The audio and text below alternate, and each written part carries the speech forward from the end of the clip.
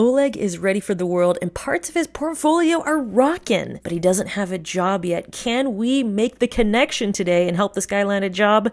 The video starts right now. What's up, developers? It's RealToughCandy from RealToughCandy.com. Bouncing back with you guys today, checking out this junior developer's portfolio. His name's Oleg.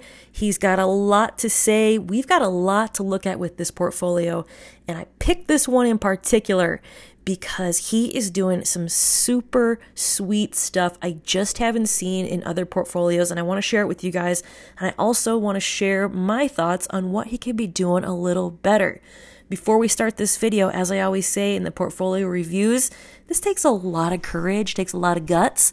So please show some love to Mr. Oleg in the comment section. So let's get into it. This is Oleg. This is his photo. You guys know that I enjoy people's photos.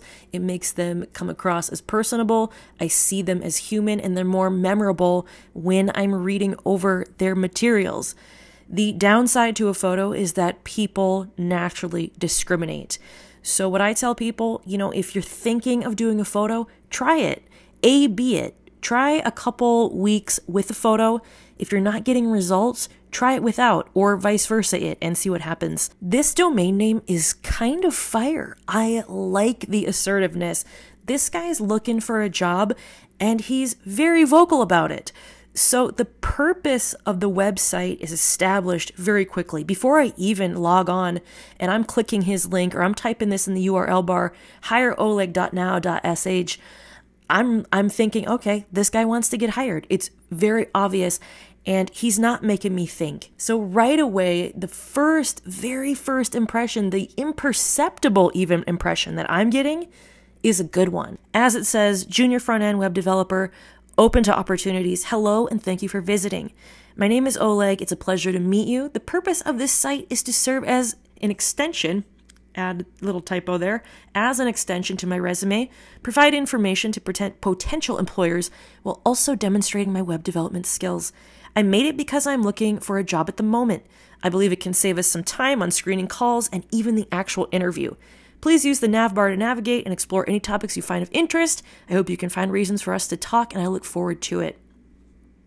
Interesting little introduction here. We'll get back to this in just a minute, but he also has Russian available for his Russian peeps, a bilingual site that is very easily transformed here with a click of a button. So that's really rad. What my suggestion here would be is to just get rid of this. Because one of the rules with UX UI is that you shouldn't be explaining how your site needs to work. It should be intuitive. I should know that these things are going to help me navigate. And that's what nav bars are for, right? Nav bars are used to navigate. What else can we discuss here before actually clicking on all these? Right now, it's a few minutes into me reviewing this, and I'm still feeling pretty good about this guy. I want to explore more, and I'm compelled. However, when I look up here, that feeling of wanting to explore just got a little dampened because there's a lot of stuff here. I want to see certain things. I mean, maybe all of these are interesting, but as of right now, this nav bar is giving equal weight to all of these. And as a user, I'm not really sure where I need to be going. So I would work on ideas for consolidating these and having your focus items up here prominently displayed, such as projects, HR FAQ. I freaking love this. We're going to talk about this in just a second, but projects, skills, maybe contact. I think those three are a good start. Your history, your personal bio, that's important. Freelancing, teaching in China, this shows so much about you. And look at this, feedback you got on Upwork. You already have developer experience. People are loving you. Look at this, 5-star after 5-star. You know what? This guy has experience. He's gotten 5-star reviews. I'm assuming these are legit. I want to talk to this guy. The issue that I just mentioned, though, is that going up here to navigate, I might not even see this stuff. Because going to history, I'm thinking personal bio.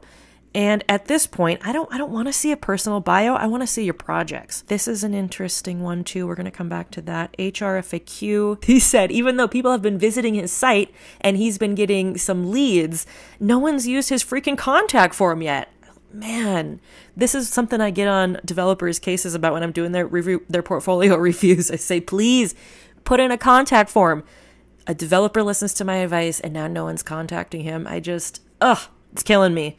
But he said maybe it's a regional thing or like a country thing, maybe a country cultural thing, because he's overseas. I think he's in Ukraine. Is that right? I don't know where he is currently.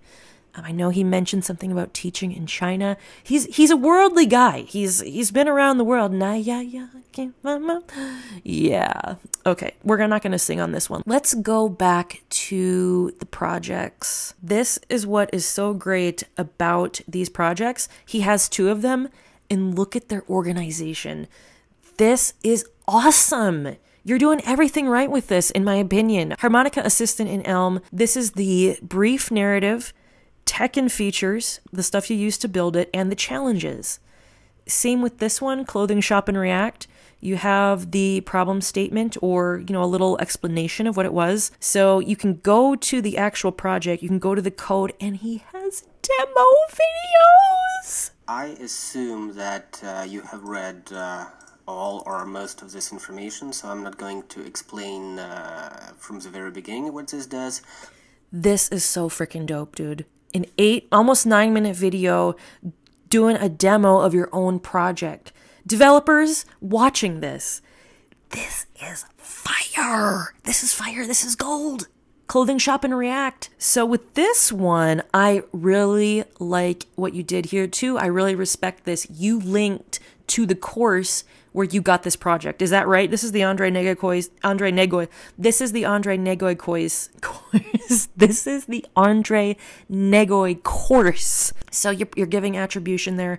That's great. Most people don't do that and try to pass it off as their own, which is fine if you're doing some tweaks, fine if you're making it your own, but I do like this transparency too. And you have the actual app here, you have the GitHub link. I don't need to go through those. I trust those are there. And then we go down here to CSS landing pages where you have the demo and the GitHub.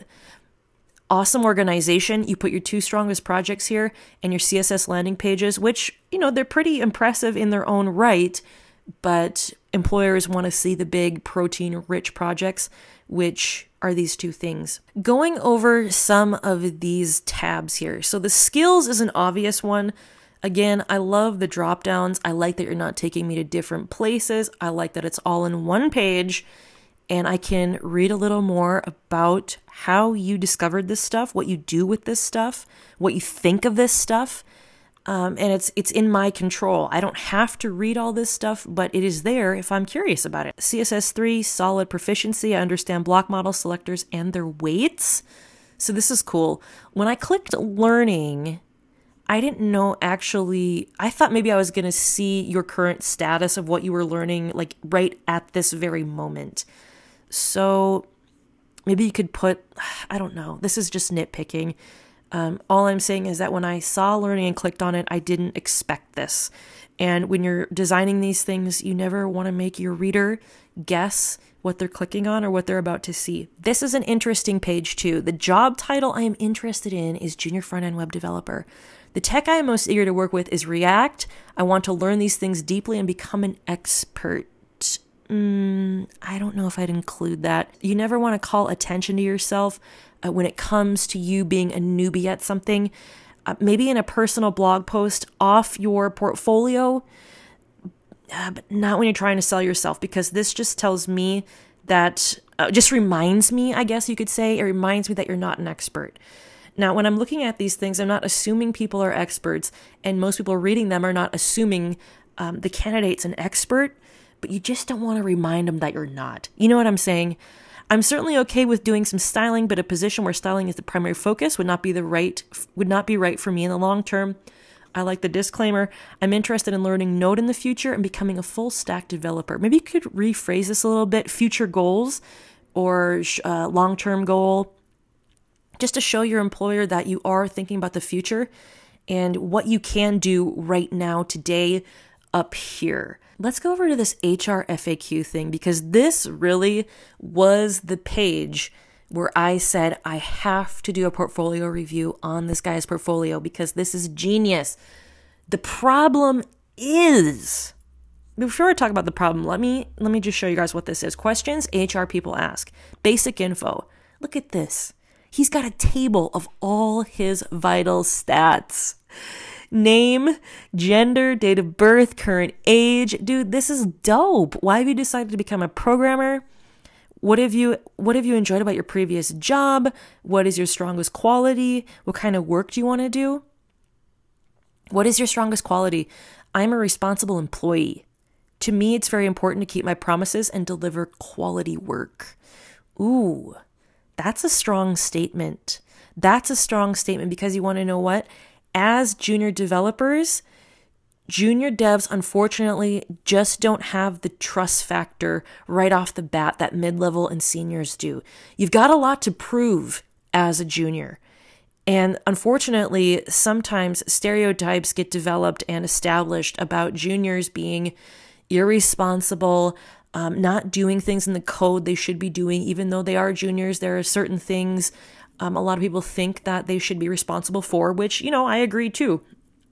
Every level has a degree of responsibility.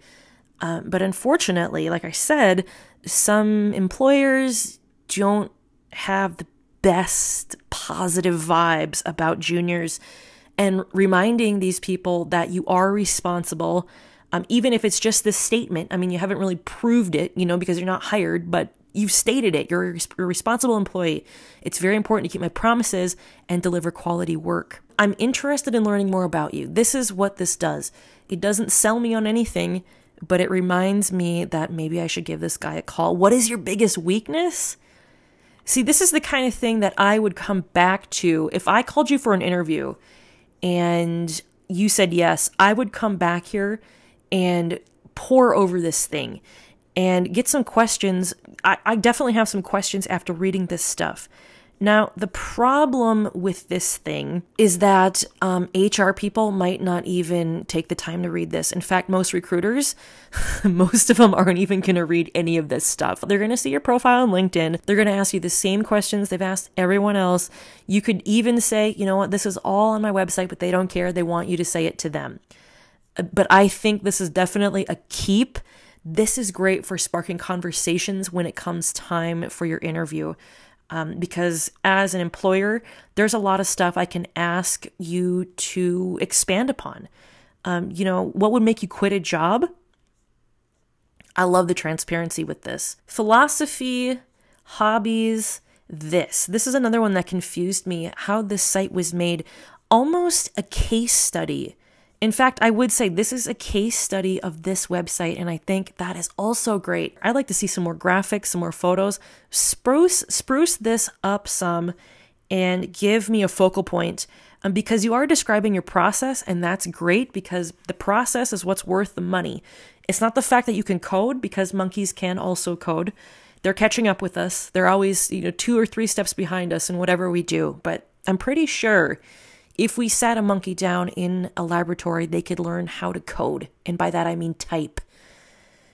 The process is what makes you worth money as an employee. And so this is really important too. I want to see it spruced up. I want to see some flavor. And while we're on the topic, I think one of the things that is keeping this portfolio a little bit behind is the lack of flavor. It needs a little salt. It needs a little pepper. It needs a little splash of color, because right now it's very monochromatic, but not in an artsy monochromatic way. You know what I mean? It's pretty dry in that sense, and you have a lot to share. There is some really exciting stuff here. You were teaching English in China. You're doing all sorts of fun, exciting things, and I think this portfolio needs to reflect that a little bit more, whether it's just a splash of color, whether it's some graphics, whether it's SVGs. I think it needs just a little spruce up. Let's check for mobile responsiveness. I trust you've taken care of this. Oh yeah, we're looking good.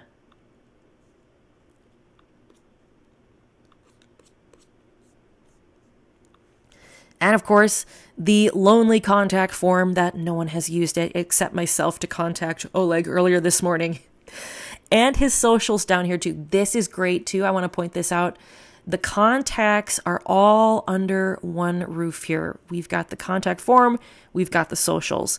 A lot of times what I see developers do is like paste the socials everywhere, or they'll put Facebook or like WhatsApp and stuff, kind of like non-related socials. What are these socials? I don't know if I want to click on. What is this one? I want to click on it, but I'm also scared. He's got his Skype here. What's this one? Okay. I would, if this is your resume in PDF form, as the link implies, I would state that somewhere. I never want to click on a link when I don't know what it does, especially if it's going to download something. That is just a major turnoff for everyone. So I would just put a little annotation there. Got your LinkedIn. Great frickin' job. Oleg, great job, dude. I am really impressed with this portfolio. I think with the few tweaks, you're going to see even more results. And I know you mentioned you've been getting some callbacks and stuff, but like I said, with a few tweaks, I think you're really going to make this pop. It's already standing out in front of the pack. It's already standing out in front of the pack. I've associated a face with the name. I want to call you back. I want to know more. And that's the most important thing you can do with your web developer portfolio, with your software developer portfolio. Compel that person to the point where they're contacting you. Judging from this portfolio, it's only a matter of time before a company scoops you up. Seriously, it's coming. Don't worry, don't panic. Guys, thanks for watching. Oleg, thanks again. If you enjoyed this video, hit a button, subscribe to this channel. All right, I'm blabbering. See you guys later.